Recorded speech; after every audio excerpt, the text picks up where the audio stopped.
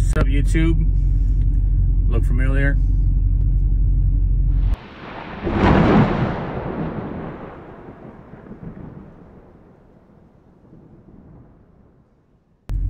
Yo, what's up, YouTube heathens here? I am officially back in my truck. Purpose of this video though is I am going to review my loaner truck, which was a 2019 International. I believe it's the A26, whatever they want to call that damn thing. So I only had it for 2 weeks. The first week I was out on the road with a PSD student and it was absolutely horrible. The truck wouldn't idle above 80. Shoot, it wouldn't even idle above 90 sometimes. The APU was just all jacked up, wouldn't work half the time. It would work for 1 hour, then cut off because of a fuse blown. So it was definitely a very rough week. So with that being said, I got routed back in and spent a week on the pad and tested my student out. But for the most part,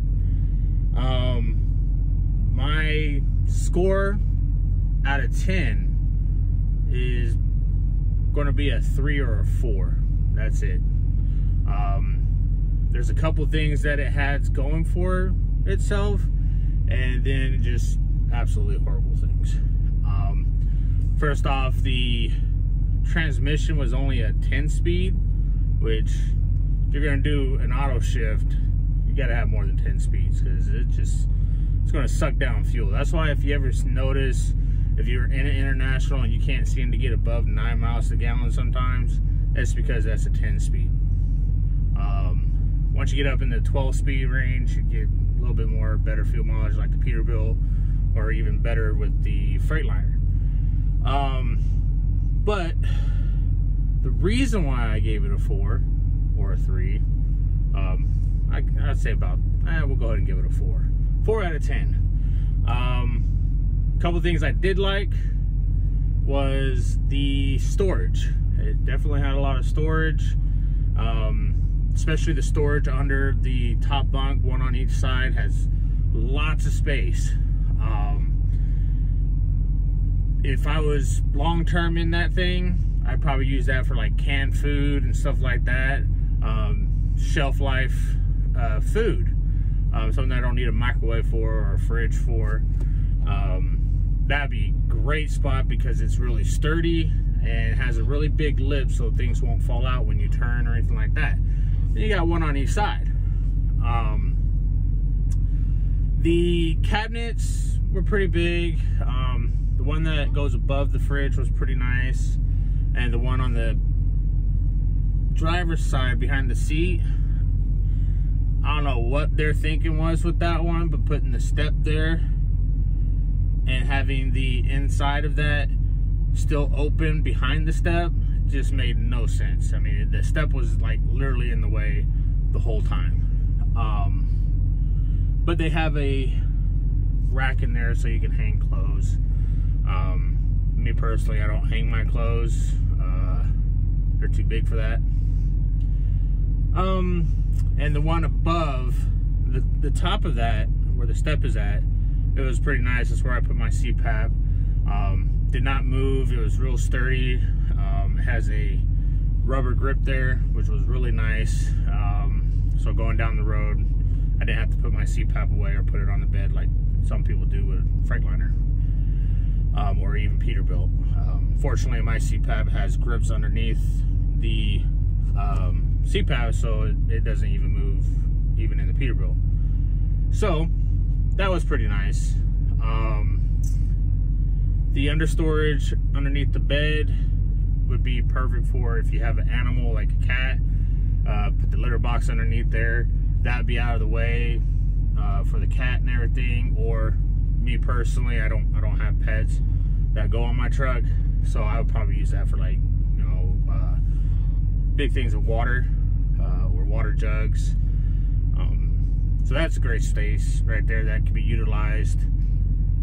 don't want to shove small things in there, because then you're getting on your hands and knees trying to retrieve the damn thing or lifting up the bed. And then there was a cabinet above the on the driver's side, which was pretty nice. It was pretty big, great for maybe folding up your clothes, putting in there. The one thing storage wise that I really liked was above the driver's seat and the passenger side. Had lots of space to put things. But the biggest thing I loved the most was the dash. The dash had crevices that you can, like, you know, put your phone in, so you don't have to have anything on the windshield. Like, I have a phone mount on my windshield, and that's what I use to do these videos. That was really nice.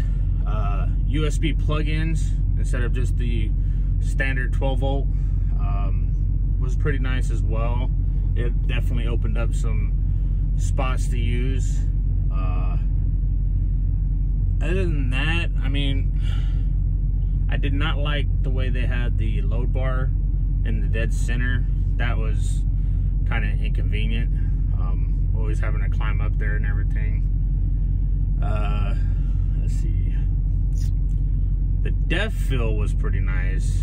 I mean, on the Peterbilt, it's off to the side, so you have to like hold the nozzle in to make sure it doesn't, you know, pull itself out.